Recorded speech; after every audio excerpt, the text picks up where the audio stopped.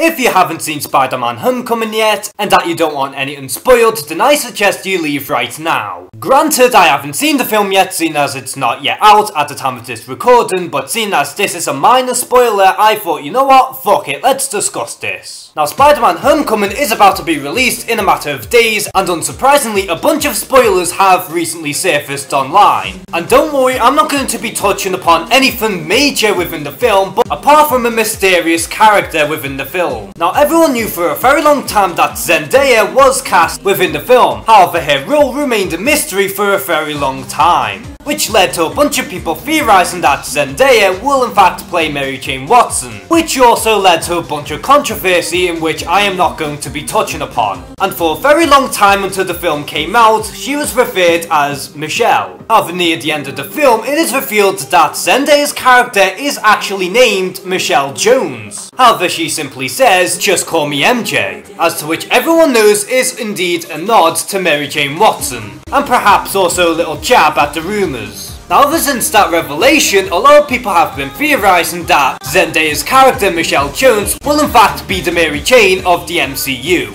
However, honestly, I don't think that this is going to be the case, and the whole MJ thing is nothing more but a little nod, while Michelle Jones will remain as her original character. And I've seen a lot of videos in which covers this revelation, however a lot of people keep skimming over the simple facts. And just because her nickname is MJ doesn't mean that she is in fact going to be Mary Jane Watson, because like I said, her real name is in fact Michelle Jones, and if you look at her initials, it is in fact MJ. And again, nothing more but a nice little nod. And I'm not here to slander this actress by any stretch. In fact, if Marvel Studios decided to turn her character into the new Mary Jane Watson, then I think that Zendaya would portray a very interesting take on the character. However, I do believe that everyone is overthinking this, and I do believe that she is not in fact the true Mary Jane. And seeing as how the MCU always likes to play with their characters, I wouldn't necessarily say rule this possibility out entirely, because this is still possible.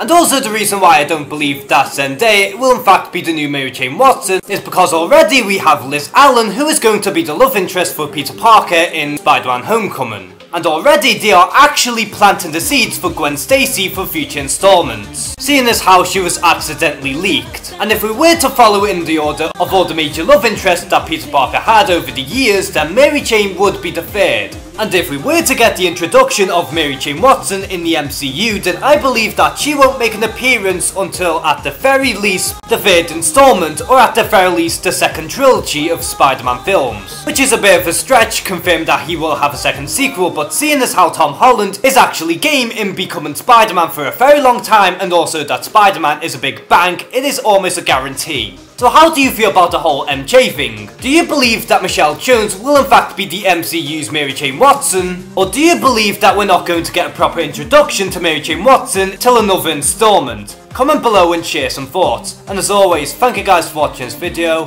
Please like and subscribe, take care and have a good one.